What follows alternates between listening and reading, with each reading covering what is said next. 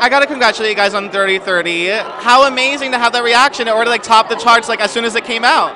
It's been amazing. It's one of those things that feels like it's a secret that we've been keeping for months, and to finally let people see it and to hear positive feedback is like so wonderful. I know, it feels like we finally got to bring everyone into the party that we've been having for a year, so such a relief.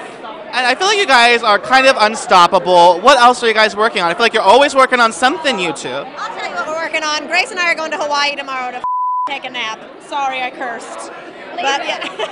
Leave it. Yeah, we're working on finding some downtime, but we mean finding like a relaxing vacation so that we can continue to work. Yeah, we're bringing our laptops to the swim-up bar. And you guys are becoming Hollywood A-list, I must say.